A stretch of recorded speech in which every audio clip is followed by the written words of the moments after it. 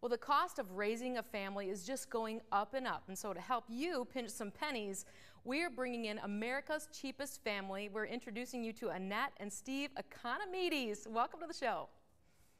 Good morning. It's good to be here, Kelly. First of all, your name, is hilarious. So this is no coincidence that you are, very frugal and your last name is Economides.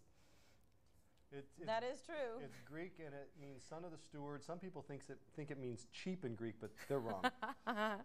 Well, no matter what, the two of you have a lot of lessons to teach all of us at home. So tell me a little bit about what you'd like to tell us tonight about, especially like grocery tips. Yes, we've got dozens upon dozens that we could share, but we're going to share 3 this morning. The first one is to plan your dinner menu around the weekly ad flyers that come out in your area from your grocery stores. That one strategy alone is going to save you 50% on your groceries. The second strategy is to use your freezer like a bank. And the holidays are just around the corner. It's the perfect time to utilize this strategy. Buy an extra turkey at Thanksgiving. Buy an extra ham at Christmas. Buy corned beef at St. Patrick's Day. Stock up on ribs during the summer holidays. As you put that meat in your freezer, once again, you're going to be saving 50% on your groceries at least. The third strategy this morning that we want to share with you is to use your store loyalty cards. You may not think that 5 cents here and 10 cents here really adds up, but it does. And as you use those store loyalty cards, when you get to the checkout at your grocery store, you're going to save 40 to 50% on your groceries. Wow, that is completely amazing. Now, Steve, you have some ways for us to save money, maybe in the car? That's right. Kelly, what we do is we don't like to pay retail for anything. So right now what we're going to do is we're going to get our groceries to get discounts on gasoline. So here's how it works. Never pay retail, number one. The Shell has teamed up with Kroger in your area so every $100 you spend on groceries at Kroger gets you 10 cents off a gallon at Shell. So what that means is up to 35 gallons, you can save $3.50 each time you fill up. And that's savings you put in the bank. You can use it for holiday gifts or whatever, but every time you fill up, you save.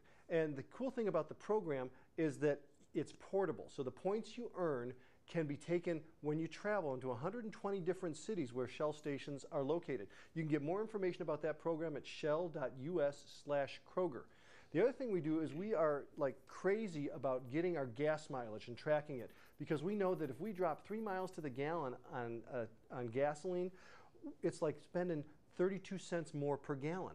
So we track our gas mileage every time we fill up by checking the total number of gallons we put in the car divided by the miles we drove, and that tells us what our gas mileage is. We always check our tire pressure, we get stuff out of our trunk, and we keep our weight down and organize our errands so that we save money at the pump all the time.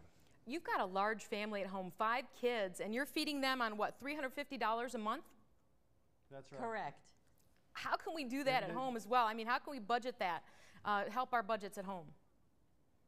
Well, I just think you just need to be aware that debt destroys and frugality frees. So you need to look at the big picture and you need to say, okay, where can I be more careful in how I spend my money? We talked about some of those grocery strategies. There's strategies for clothes. There's strategies for all of life. Life is on sale. Tell me a little bit about your strategy on clothing. Well, clothing has several different strategies. One, you can buy end-of-season clearance sales at department stores and save 80%. You can utilize thrift stores, and opposite seasons are awesome at thrift stores. You can do pants in the summer, shorts in the winter. You can also buy stuff at consignment stores. We've gotten tuxes for the guys in our family, $25 to $50. We've gotten prom gowns for the girls, $10 to $30. The savings are amazing. So probably right now you're thinking more about past Christmas. You've already probably bought all your Christmas things back this summer, right? Well, we've done a lot of Christmas shopping. Yes, we still have a few more things to get. I've got a couple things that Annette put on her Christmas list, but eBay and Craigslist, it doesn't have to be brand new. As a matter of fact, first edition books, one of our daughters loves to read, and we get her used books, but they're first edition or collector's items. Look on eBay, only buy from sellers who have a great rating, and you'll save a ton. And so when you look at the whole picture, how are we trying to save money as a family and in the whole? Matter of fact, you have already paid off your house. Tell me a little bit about that. Yeah, we have. And That took, you know, some work and some effort and some planning and some research and a long time. We don't expect people to function where we are. We've been doing this for a long time. But every little bit adds up. You know, don't think that 5-cent savings or 10-cent savings on gasoline is wasted.